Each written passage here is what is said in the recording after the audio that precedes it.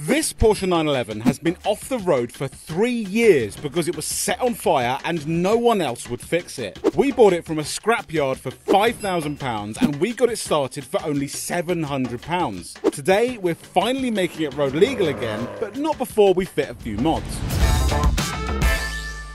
Right, there are still things left to fix on this car and it's not yet road legal, so we're putting coilovers on it. Modify before repair, always. Thank you BC for sending these over. And also we're going to get to the wheels later as well. And the nice graphics. Oh, I'm so excited. Coilover time, the job that every car person has done probably the most ever. Usually very easy, we're starting on the rear because that's the easiest part.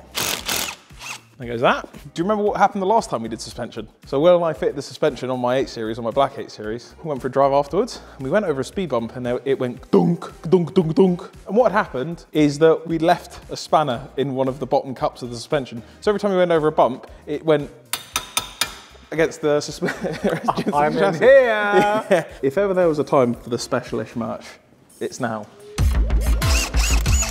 In the last video, we fitted these OZ Allegorita wheels, which we borrowed from Darren at RPM Technic, because we were still searching for a new set of wheels. However, lots of you said you liked our original wheels, so we thought, let's keep them then. So we're going to have our wheels refurbished by Smart Rims with a bit of a TDC twist, and then they'll be fitted with some Accelera 651s that Phil the MX-5 is running too. Thank you to Tyre Streets UK for providing these epic tyres. So while Will is doing some of the other coilovers, I'm going to take these wheels apart to get refurbished. And what I mean by taking them apart is that these faces come away from these barrels. It's an old motorsport thing. If you damage a barrel while you're racing, you don't need to replace the whole wheel. You can take the very valuable lightweight centers out, get a new barrel, and then go racing. So we need to take them apart, which means undoing every single one of these bolts across. So we've got to get going on that. And there we go. One face, one barrel. Look at that. Should we get the little spacer and check what it fills it out to? It's actually quite, it's quite aggressive. Cool, let me get the rest of them out. Last one. And off I will take these to Smart Rims. We're going to powder coat them in our colours. Cool. Wheels taken apart, we got back to the coils. Dib's not getting in the car and doing the backs. I hate doing that. I hate crawling into the back space and going. Is there space back? Oh. And that's the exact reason. Yes, let me just get in the 996, darling. Oh, look at that. Can I have that? It's just there. I can't reach it. I can't reach either, mate.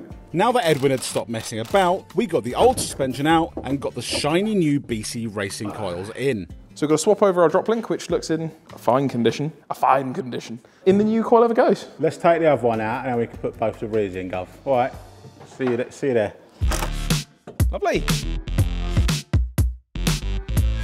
Hello, I have a strut, please. Oh, what? How do we never get anything done, man? The second strut arrives. Mr. President, there's been a second strut. We're missing another small nut.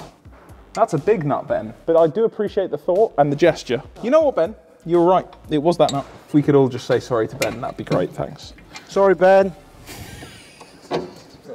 Hell, you're tall, mate. Will, you look different, mate. I'm looking different, mate.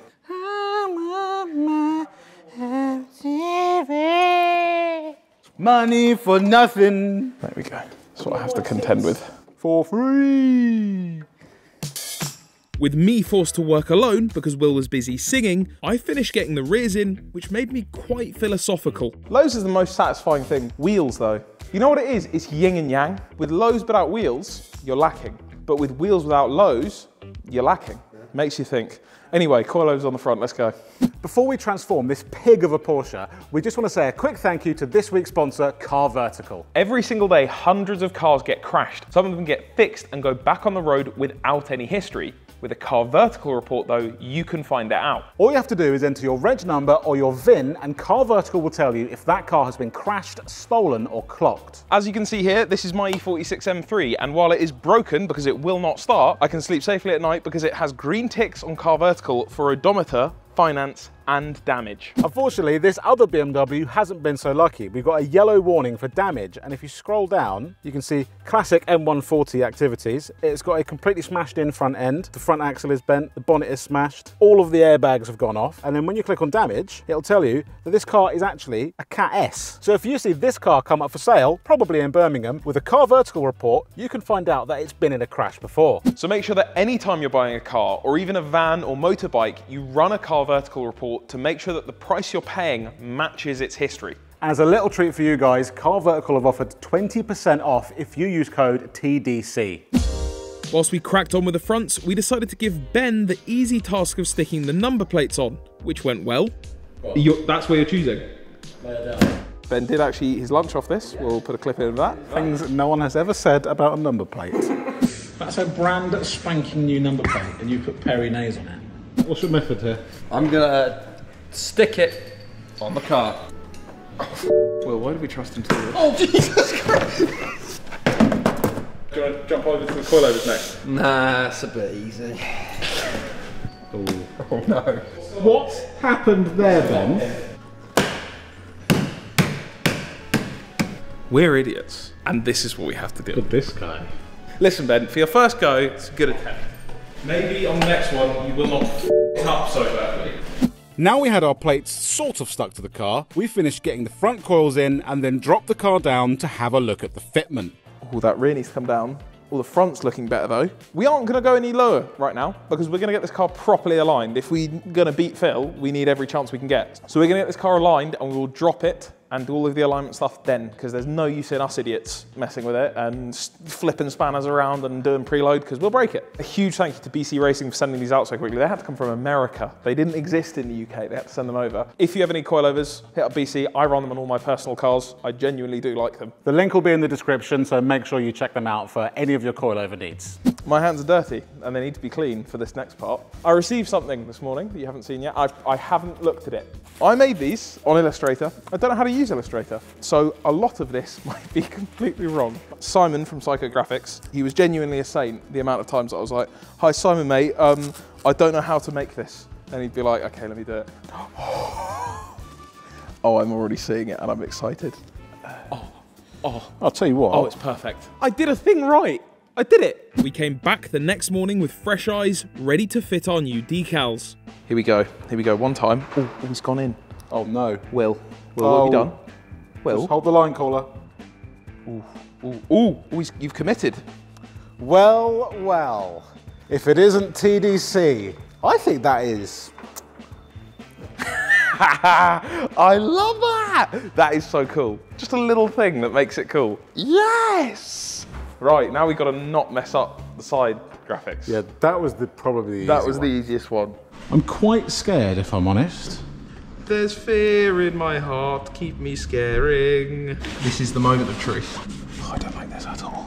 I just don't like it. I'm just scared. At the end of the day, I'm just one scared boy. First half seemingly okay, we moved on to the second end, which Will was extremely helpful for. I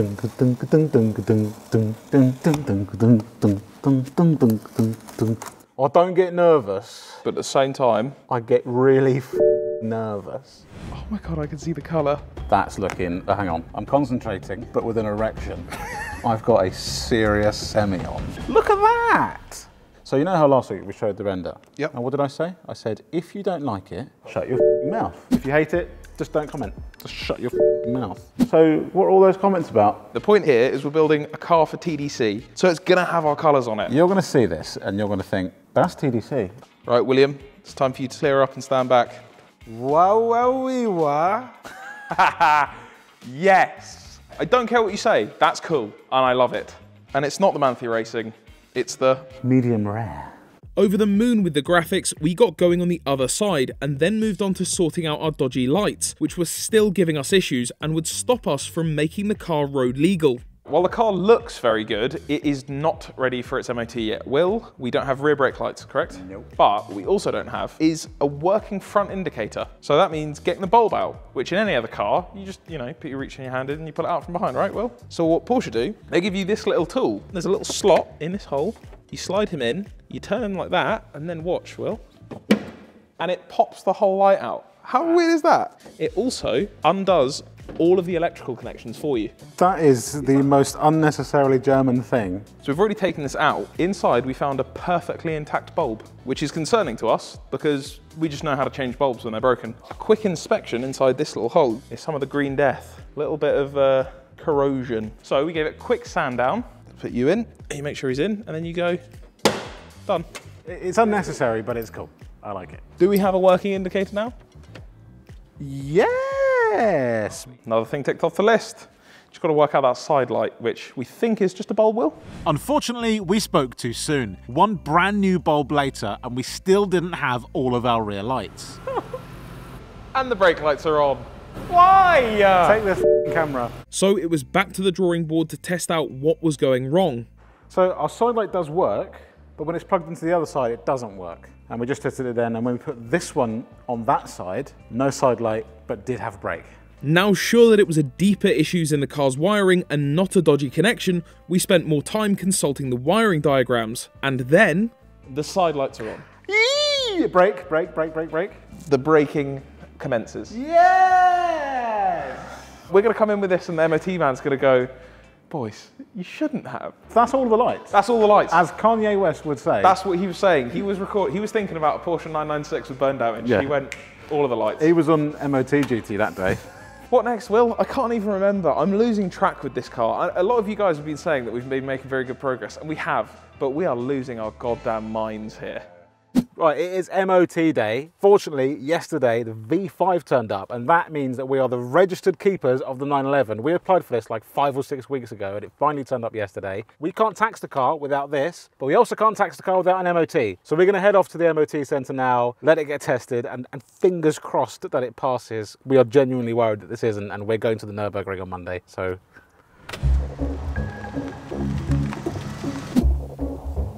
So in the UK, we have a thing called an MOT. It's basically a yearly inspection that your car has to pass every year for it to be allowed to go on the road. So we have to get this for this car to be able to go on the road. And we can't film them. You're not allowed to legally film them in the UK. We just have to sit and patiently wait and hope that our car passes. This is one of the worst feelings, is just the waiting. Even if you are 99% certain about your car, you get to an MOT and you're still sat there going, but what if they find like a wheel bolt loose? Breaking news! Your car's shit. Your car's not legal. But then we got a call. Hello? All right, we're coming back now. All right, wait a sec. Right. Thankfully for us, the car passed, but before we had time to celebrate, we had an appointment at Evolution Autoworks, who were going to properly set up our shiny new coils.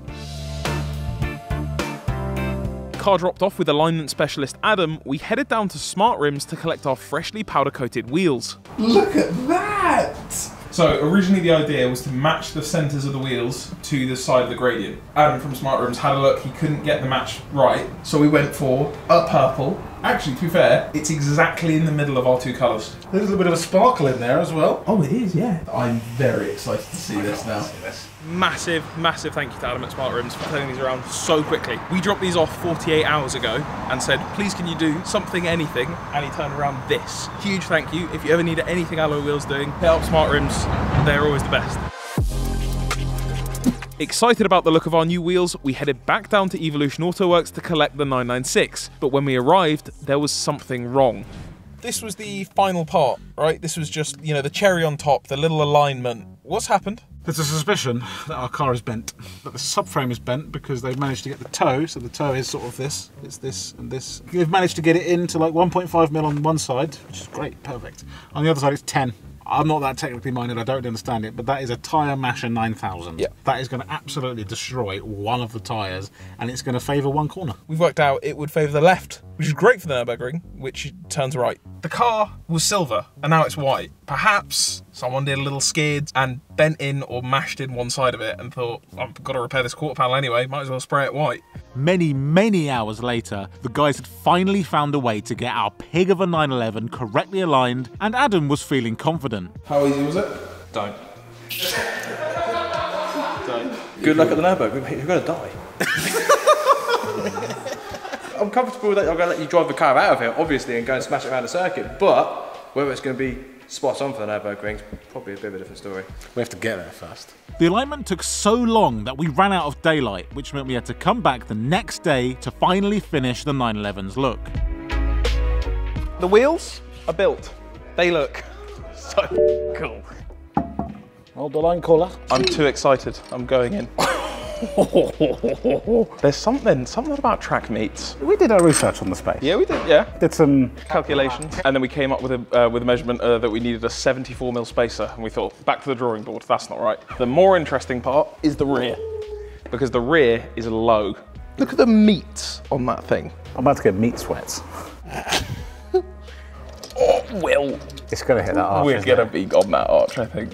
Will, that rear. That rear is absolutely spot on. That's... For those of you who are going to comment, why are you changing the wheels and putting spacers on after you got an alignment? The wheels that we borrowed are very close to this wheel setup with the spacers. So we're matching, basically perfect, what it should have been when we got it aligned. So don't worry. All 4 wheels on, it was time for the moment of truth. Oh, no way. No way. It clears. We were very worried off camera that this was going to rub and we're going to have to roll the arches instantly, but somehow there is clearance there.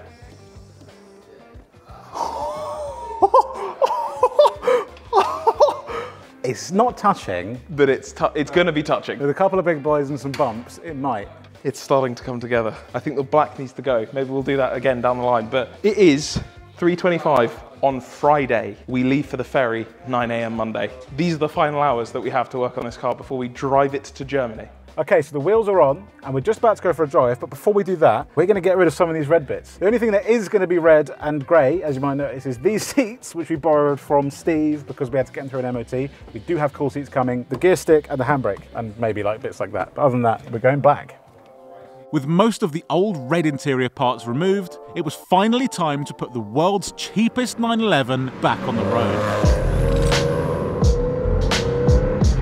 This is the first time this car's legally been on the road in 3 years. Go on then. Go on then. Yes! It's very stiff on the road, but when we're on the ring... This will be perfect. This car was sitting up on a rack. It probably thought, I'm going for parts, man. I'm done. But now... Plates, tax, insurance, and an MOT. I think we'll probably rub, especially at the Nürburgring, on the really big, like, on dips. the dips, yeah. But that's not all the time. That's not for us to decide. That's in God's hands. No windows is a problem. No windows is a problem. That is an issue we still have. And no climate control. Your turn? Yeah. Oh, it feels good to be driving this on the road. We might have only driven this for, what, 5-10 minutes so Yeah. far, but I promise you, this will not have a single issue on the way to Nürburgring. Or back. Not one. You know what? I agree. If you want to see where this car all started, you can click up here and watch that video. See you next week. Yeah, see you next week.